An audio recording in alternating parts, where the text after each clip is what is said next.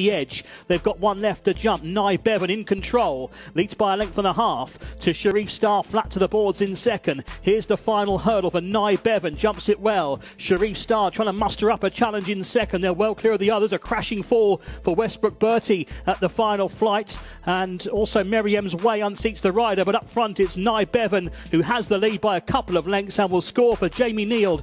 And as Local Affair weakens down to the final flight, and then this long run in. Nye Bevan lands less than a length in front of Orchard Grove. Olympic Honour's about 3 lengths behind them, and this trio are racing well clear into the final half furlong. It's Nye Bevan with a narrow lead over Orchard Grove. Olympic Honour running on, but Nye Bevan under Jamie Neild wins the finale.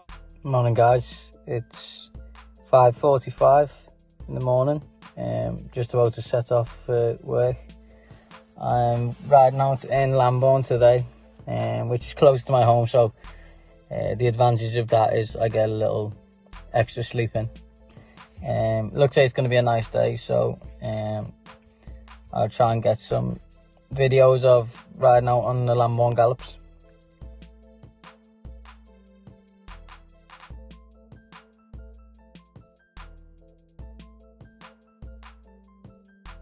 Just finished the morning in Lambourne. Now I'm going to head to Oaksey House, which is based in Lambourne.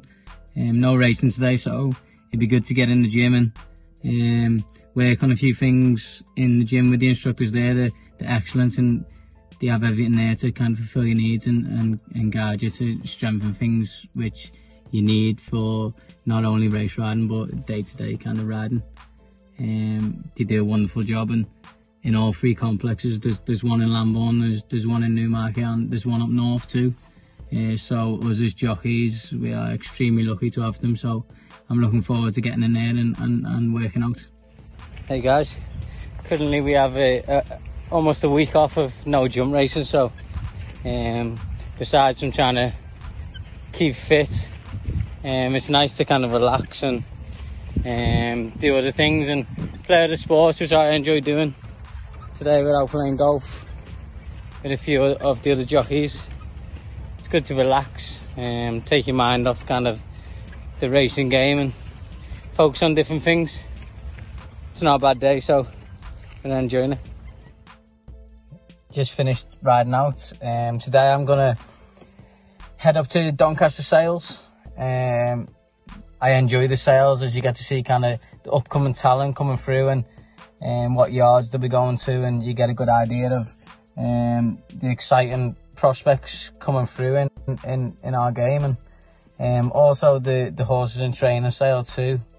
So I'm really excited, and I'll hopefully get a few good videos of what it's like being at the sales. Back